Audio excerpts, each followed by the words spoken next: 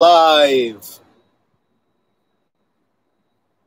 What's up, guys? Gil here, and welcome to another video where you get bored within the first minute and leave the video.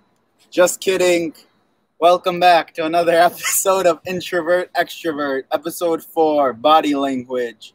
So today I want to talk about how to have the right body language when approaching people.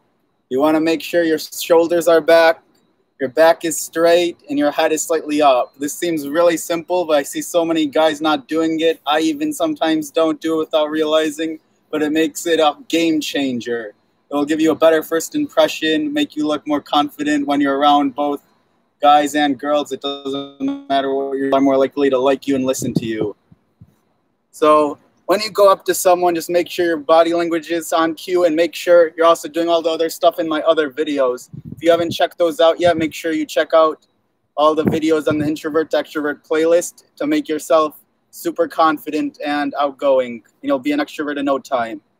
And make sure to hit the subscribe button and notification bell so you'll be notified when we upload more videos, because we upload a video every single day and we haven't missed a day yet, and we're not planning to.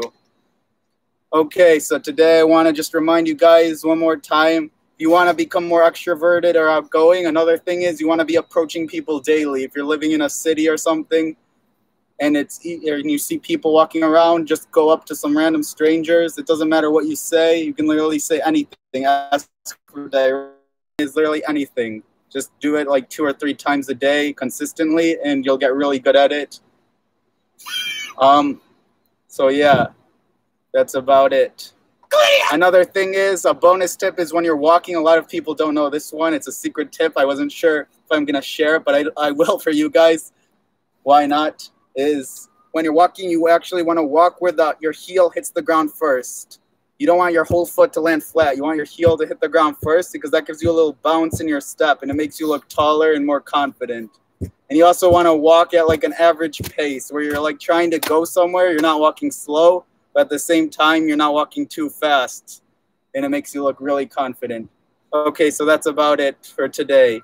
Thank you, and that's a wrap. Make sure to check out our other videos up here and recommended. Have a good night. Thank you for watching, everybody. Thank you for watching.